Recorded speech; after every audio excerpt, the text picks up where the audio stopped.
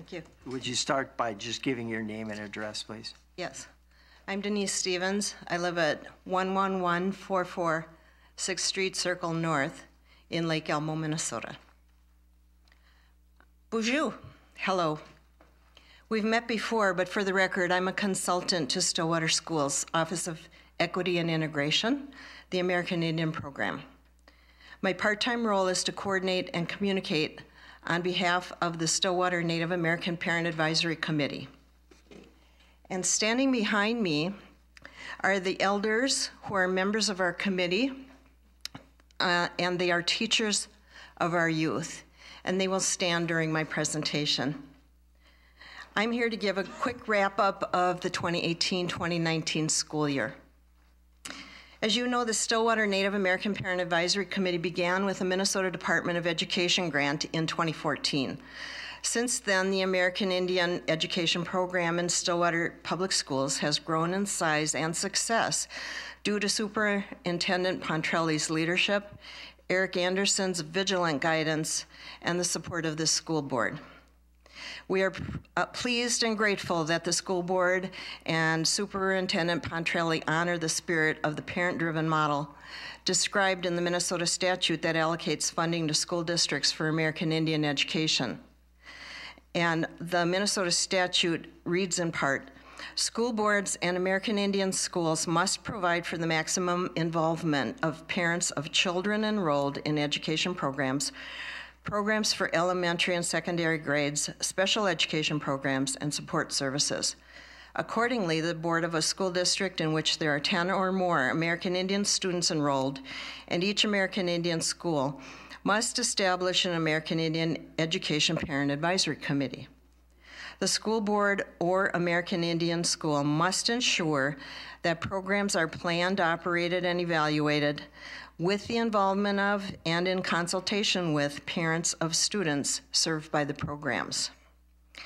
In true partnership and consultation with the district administration, our Native American parents and grandparents in Stillwater develop an annual grant request and determine the program plan, goals, strategies, and budget. I particularly value the leadership styles of both Superintendent Pontrelli and Eric Anderson. They guide our committee to set annual goals in tandem with the values and goals of the school district and its strategic plan. They help us determine strategies to meet our goals and then trust us to implement them, providing resources and guidance as needed. Along with the school district administration and teachers, each year our committee guides curriculum enhancements and provides educational tools we feel will promote cultural understanding among all Stillwater students and the greater community.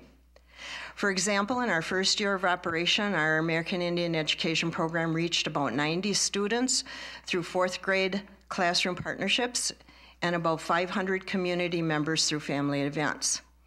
Our program has grown every year since, and in 2018-2019, Native American elders and cultural experts taught more than 1,000 elementary, middle, and high school students and connected with approximately 2,500 community members through the partnership plan's Da Vinci Fest.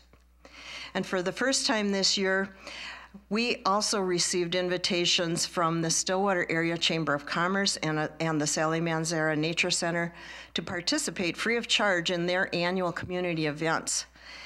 The events in early June provided public relations opportunities for us to connect with more than 9,000 people from all over Minnesota and Wisconsin, and we are thankful to them for inviting us. We are grateful for the visionary leadership of Superintendent Pontrelli and Eric Anderson to both our committee and Stillwater's American Indian Education Program. Their leadership and trust has enabled us to bring history to life in Stillwater schools through authentic cultural teaching and learning. We extend a huge miigwech thank you to Superintendent Pontrelli and Eric Anderson, and miigwech to all of you too for supporting our program. Thank you.